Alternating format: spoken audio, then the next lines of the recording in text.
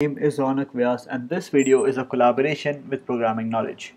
In this video, we'll talk about how we can integrate caching in Spring Boot using Caffeine in-memory cache, and we'll also look at what caching is, why do you need a cache, and how can a cache actually speed up or increase the performance of your application through various approaches. So before we move on to how to implement a cache and looking at an example, let's talk about what caching is.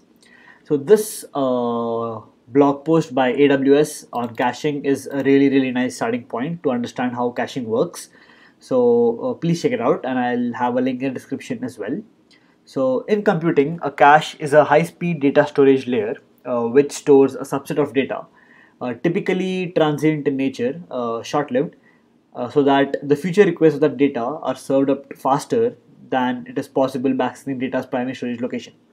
So what does this mean? So let's say that you have a very expensive data object in your database, which when you fetch it from database, it takes a lot of time. So what you can do is you can use a cache where you only fetch that expensive object once, keep it in the cache, and in the future requests, the data will be served through the cache and not by the database.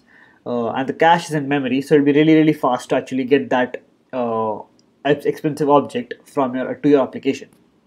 So how does caching work? The data in a cache is generally stored in a fast access hardware such as RAM, and will also be used in correlation with the software component. The primary purpose of a cache is to increase data retrieval performance. So this is very important.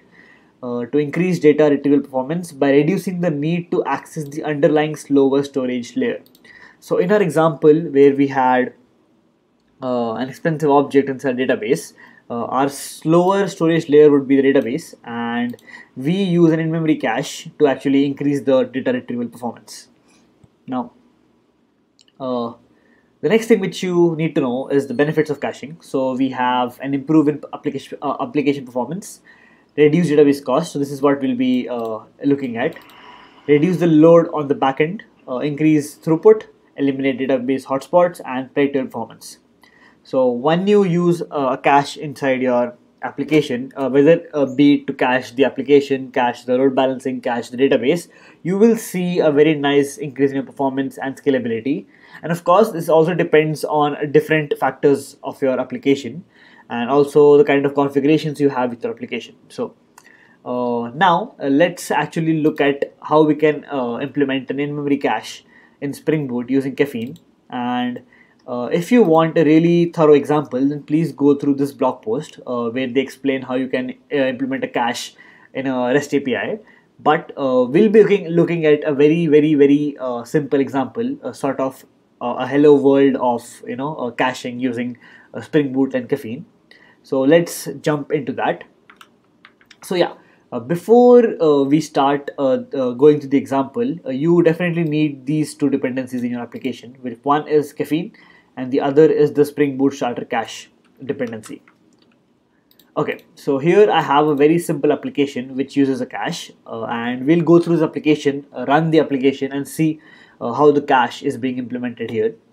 So if you want to know how to write the code to implement a cache for your application, then there are a lot of tutorials on YouTube where you can actually see how to implement it.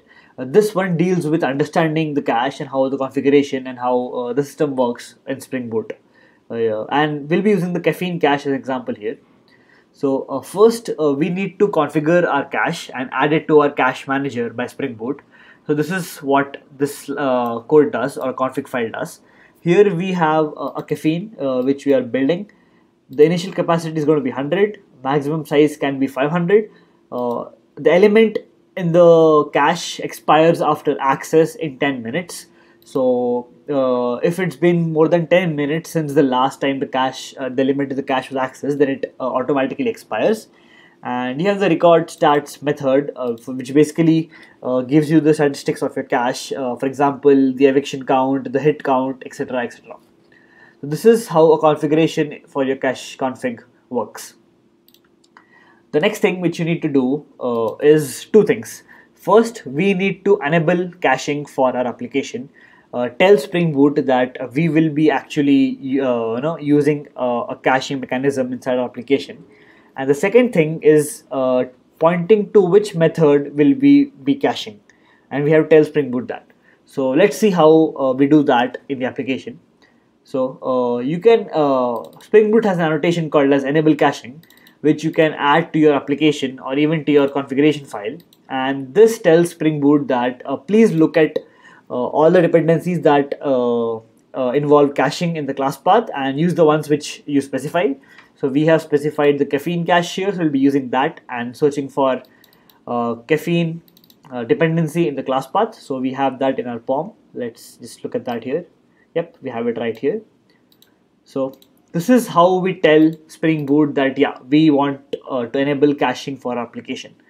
The next thing which we need to do is tell Spring Boot which method to be cached. So here I have an example service which basically gets you a string and it tries to simulate an expensive DB fetch or database fetch and returns the string back. So you can think of this as an example where we are fetching a really expensive object from the database and then returning it back to the user. Now, since this is going to be expensive, we add a cacheable annotation on top of it, and now every time we access this method, the return value will be added to a cache, and this cache is in the form of a hash map or hash table which has a key value pair, and the value inside your cache is going to be the return value here, which is going to be a string. The last thing which you need to know is cache config, which is basically the name of the cache which you want to use. So if you see the config here, we are using an example cache, which is the name of our cache, and we just point out to Spring Boot that this is where we actually want to use example cache. So now when we actually test our application, we will see that this line of code will only be seen once, because once we fetch it from the database, it will be inserted into the cache, and then we will only be getting this result without actually going through the DB calls inside this hypothetical method. So now let's see our actual method where we try this out.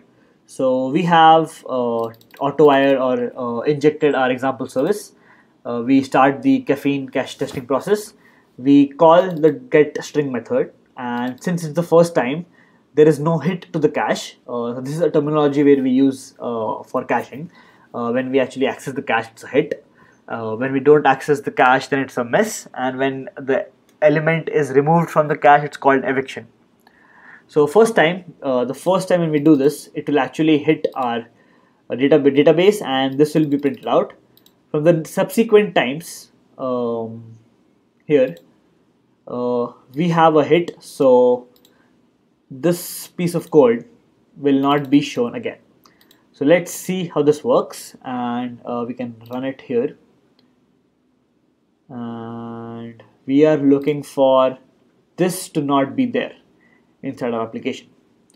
Should be the only ones. So let's do it here, and as you can see, we have the simulating log only once, and subsequent times we just call the expensive string inside our function. So this is how you implement a very simple introduction on how a caffeine cache works in Spring Boot, and how you can actually run this code and figure out how to use caffeine cache or a cache inside your own application. So that is all for this video. The code for this example will be in the link in the description, the GitHub repo. You can definitely check it out. Thank you for watching, and I'll see you in the next one.